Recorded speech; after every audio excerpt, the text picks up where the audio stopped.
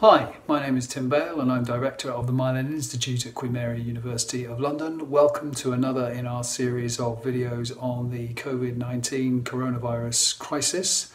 Today we're going to see my friend and colleague Sophie Harman in discussion with Simukai Chigudu from Oxford University, and they're going to be talking about the response in Africa to COVID-19. If you enjoy the video, please do share it, please do come back for more, and please subscribe to our YouTube channel. Since January, I've been keeping an eye on what's been happening with COVID-19 in Africa, particularly because there was the science around the virus that suggested it wouldn't flourish in hot countries. And also because I was quite interested in African politics in global health governance, how we see the continent, how African leaders respond to outbreaks, and also African agency in knowledge and expertise. Now, this interest got me looking at the kind of usual headlines we see about Africa. So that COVID-19 is a time bomb that African leaders need to defuse, that it's going to be catastrophic in Africa, particularly because of health systems, which kind of got me thinking two things. Firstly, given that COVID-19 is particularly catastrophic in Europe and North America right now, what makes it particularly catastrophic in Africa? And why do we speak using the words catastrophe when we talk about the African continent? And secondly, why do we have this kind of higher expectation of African states and leaders to do something when European leaders don't necessarily respond in the same way?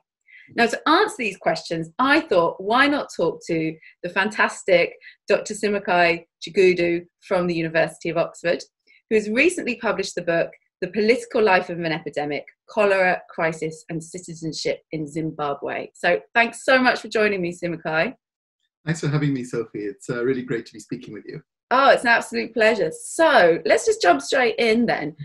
This kind of time bomb narrative, catastrophe, do we think COVID-19 is going to be as or more catastrophic in Africa as it has been in Europe and North America?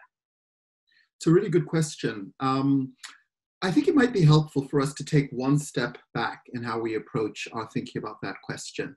I've been rereading a lot of interesting work from historians and literary scholars. One of them is Charles Rosenberg, historian of medicine, who famously argued that epidemics are narratively constructed according to a dramaturgy, that they play out almost like a play and do so in a predictable fashion. And this has been a pattern throughout history. You know, they begin at a moment in time with murmurs and whispers about an emerging threat. There is a kind of process of revelatory tension as we come to appreciate what is at stake, the lives being lost and people getting infected. Governments initially begin through some process of denial before the accumulation of death and of suffering is far too great to ignore. And then there is a shift towards a kind of societal mobilization to address an epidemic, followed by processes of recrimination and redemption at the end of it. We can identify heroes, pace, and plot in almost all epidemic stories.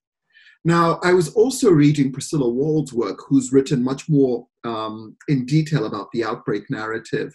And I think that helps us understand what's been happening with COVID-19.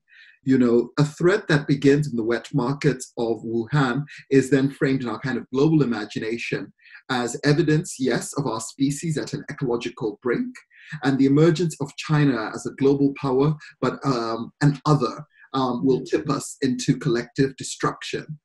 The COVID-19 or the coronavirus itself then becomes this kind of metaphor for the compression of time and space through globalization, such that we become increasingly anxious about the interconnectedness of our world. We shore up our boundaries as if that would protect us against a virus, stigmatize those who are seen to be carriers of the disease. And in all of these narratives, what's really struck me, as you've already indicated, is that Africa fits kind of awkwardly. I think in the classic outbreak narrative, Africa has come to be understood as the primordial origin of new or emerging diseases. We saw this with Ebola, we've seen this with HIV/AIDS, with cholera and with other illnesses. Now, with this virus and this pandemic having begun in Asia, Africa is being framed as the final frontier. And yet that frontierism has a primordial quality to it, that the poverty and ignorance of Africa and Africans necessarily means that it is catastrophe that looms on the horizon. And it does beg this question, which is fundamentally a political one, about how is it a pandemic can be understood as unthinkable in terms of devastation and suffering in one place, yet inevitable in another. And I think that issue reveals how accustomed we are and we've become in reproducing a series of tropes about suffering in Africa, about how our visual economy of representation is so entrenched with images of, destitute camps and so forth, or children with malnutrition, as the case might be. Now, within this kind of mixing of tropes, there are some very real concerns about the African continent. Urban centers are often densely packed. Many parts of the continent don't have access to clean water and sanitation. There are very real concerns about the economic capacity with which African states can manage an outbreak of this kind. And I think it's much more helpful to start to break down these individual risks and think about them in a more empirical sense. That catastrophizing skips several points of analysis and of thinking. They take us to the end outcome rather than going through the process of what's going to happen in different parts of the continent. Why might some countries be more vulnerable than others? Because certainly Africa is not a blank canvas on which all the epidemic is going to play out in uniform fashion. Absolutely. So I think I really like your kind of points there on inevitability and catastrophizing. And then, of course, as we say to all our students with Africa 101, Africa is not a country. And this is so huge within the health system, because I think a country like Rwanda is going to have the capacity to address an outbreak in a much more different way than, say, a country like Zimbabwe. That's right. And we can learn a lot from Rwanda, even here in the UK, about some of the outbreak and response systems that they have. So there is a nuance there, obviously. But then also this just inevitability that it's going to be catastrophic, that these countries are not going to be able to cope, reproduces itself very much so, I find. Yeah, and it can be something of a self-fulfilling prophecy because it conditions the possibilities for response. It conditions the assumptions we make in different forms of, say, collaborating between different sectors of African governance or international partnerships. It conditions the thinking behind, say, loan mechanisms at a time of the squeezing of fiscal space. It shapes humanitarian impulses. It also misreads what local expertise might be present. Who we choose to listen to in the boardrooms where strategies are formulated about responding to a crisis of this nature. Yeah, and I really wanted to pick up on that, actually, about the local expertise, but just African expertise or public health expertise from the continent. I'm seeing less of what can we learn from previous outbreaks to apply to what happens in Europe. So people say, well, they're low or middle income countries, the health systems are completely different, but basics like test, trace, protect health workers, I mean, they have all been practiced in responses to Ebola, cholera, HIV, yet we're not having this kind of learning process from the continent. That's right. And expertise, of course, is layered, right? So when I think about my own work, as I've studied cholera in Zimbabwe, there is a very conventional scientific expertise that resides among certain bureaucrats or people in civil society within Zimbabwe. Many of my interlocutors would speak to me and say that they would attend these kind of organizational meetings, and immediately their authority would be undercut by wherever foreign consultant is brought into the room. Then there's, of course, the expertise, which is much more contextual. That's got to do with how well people know and understand a given community, about the social norms, about behavior. So if we're thinking about things like, social distancing or hygiene measures, those hinge very much on the way people live their day-to-day lives. And of course, this is not an esoteric or exotic idea. We know that the norms that govern, say, behavior about households and social contact in Italy differ to those that govern how it works in the UK. And really, it's that textured knowledge of a given society that becomes so crucial for implementing the public health measures you've highlighted around testing, isolating, and tracing. Absolutely, because we know politicians don't end pandemics, it's the people, and it's understanding people that does. I mean, it would be funny if it wasn't so serious that, you know, we don't have Zimbabwean consultants coming to the UK to tell us what to do in the government, or coming to my local community in East London saying, this is how you keep your distance in the park. We wouldn't even conceive that happening, even though there is that valuable knowledge there. Yeah. And I think, you know, one of the, it's hard to sort of frame this accurately, but I think that there is something to be said for how communities and how societies respond to crises that feel unprecedented. Yeah. And I think in the UK, that's, you know, it's such an overriding, almost suffocating feeling going through this lockdown, because it does feel different to anything we've been through before. In African context, that's not quite so. I think that we can't, I don't want to romanticize in any way, you know, previous outbreaks, but just to underscore the fact that actually there is a certain type of learning that occurs during crises, and a certain way of understanding the vulnerability of different kinds of systems. Certainly during Zimbabwe's cholera outbreak, this was something that was exposed at such a drastic level.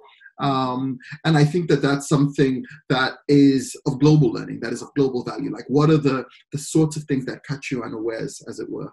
Yeah, absolutely. And I've been thinking about a lot this last week, and writing on this idea of it couldn't happen here. And I think in Europe, the UK, there is this like, oh, this doesn't happen here. This happens in other countries. So that comes back to your first point around the narratives that we have in the history of outbreaks.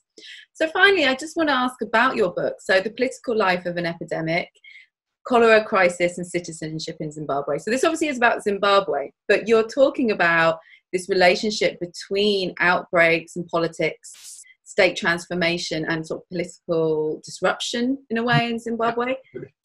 Do you have anything that you would like to say in regards to how that may apply to the UK? I know Zimbabwe and the UK are hugely different, but thinking about similar political blindness, lack of political will, and this kind of problems of bureaucracy, I think is starting to play out quite a lot in the UK response to COVID-19. Yeah.